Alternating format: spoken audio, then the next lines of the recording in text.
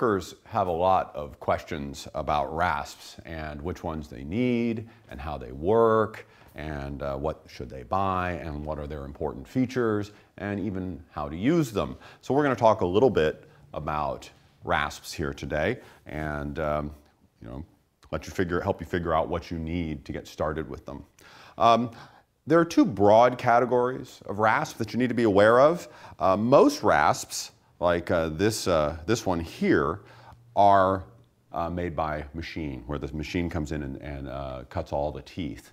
And this works okay, but the problem is that the teeth will dig in to your work, especially in softer work, and then the next row of teeth are precisely behind it, and they get stuck in those same little ruts that it made. And so as you move across the work, it'll go tit, tit, tit, tit, tit, tit. Leaves a pretty poor finish. So machine-made rasps can be pretty difficult to work with. And that's why I've always preferred hand-stitched rasps, because of the randomness of the teeth. And in this very large cabinet rasp, you can see that all of these teeth were stitched or punched out by hand.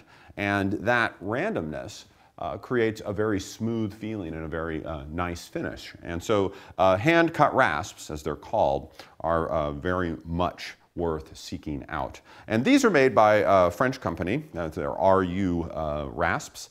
And they make a wide variety of tools for sculptors and furniture makers. I think that most people can do a lot of work with only 3 rasps. The first one is a cabinet rasp, and usually anywhere between 9 and 10 inches long.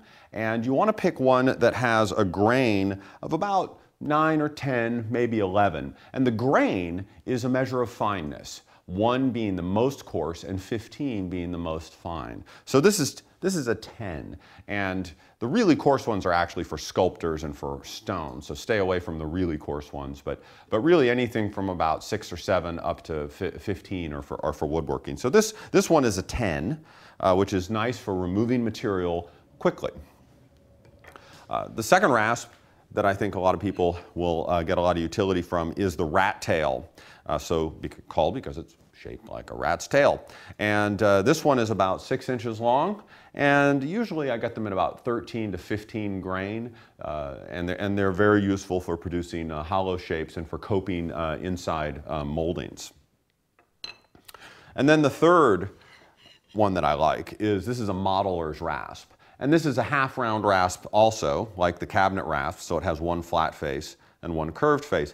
But this is a shorter tool, usually 6, 7 inches long. You can get them as small as 4 inches, and usually much finer, 13 to 15 grain. And this is the tool that you'll use to finish up your work with. So those 3 rasps, you start with those and you can do an incredible amount of work. The thing to remember as you get into use is that rasps are a 2-handed tool. So you grab the toe of it and then you grab the handle, and they should only be used on the push stroke. If you pull and drag the rasp back over the work, that actually will prematurely dull the teeth. So when you use it, you can just push forward. I'm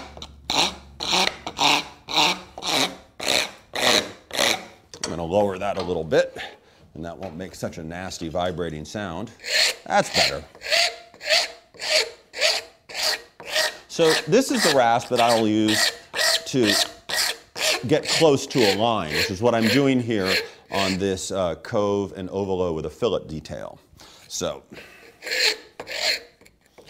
here we are shaping. We'll go across this, and when I get down almost to my line, I'm going to switch to a modeler's rasp.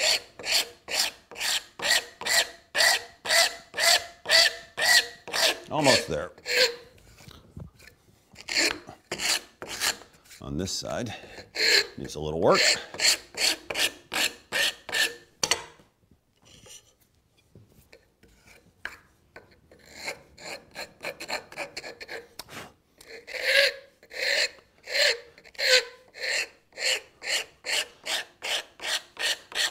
Now, this is the modeler's rasp, and while it's generally designed for finishing, it also can be used for removing some material. So So you can see I have a little material to remove there, up, especially here by the fillet. And so I can use more downward pressure, and that will actually remove material. So you don't always have to switch back to your cabinet rasp to fix that. Now my layout lines, this looks good on this side, and this looks square across, so I suspect that my layout lines are a little bit off. So we'll come back and fix that. Now, I'm going to use a large cabinet rasp to shape the cove. And the thing that's nice about these, and nice about a lot of hand tool work, is whether it's a gouge or whether it's a rasp, is you actually use the shape of the tool to define the profile.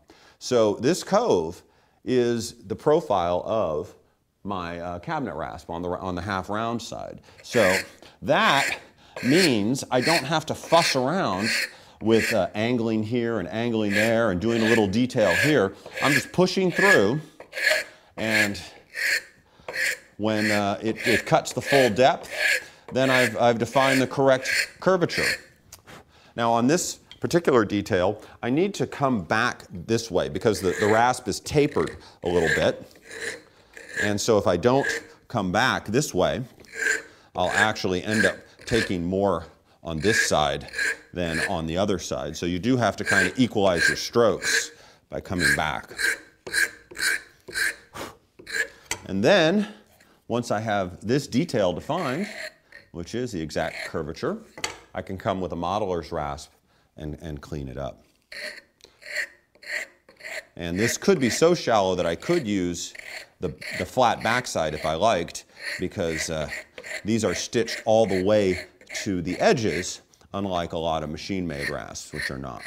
So, and then I can use the flat part of the rasp to cut the fillet and define that. And then I'm just cleaning up the tails behind. Now the rat tail comes into play when you use when you have a round detail. So if we look at this detail here, this bead detail, what I would do is, after hacking this out with a saw, is that this rasp would come in and do this round shape right here. So that is where the rat tail rasp really comes in handy. So rasps are your friend if you really like curves and can really open up a lot of woodworking styles and details for you that will get you out of your straight and square world and into a much curvier and nicer looking world.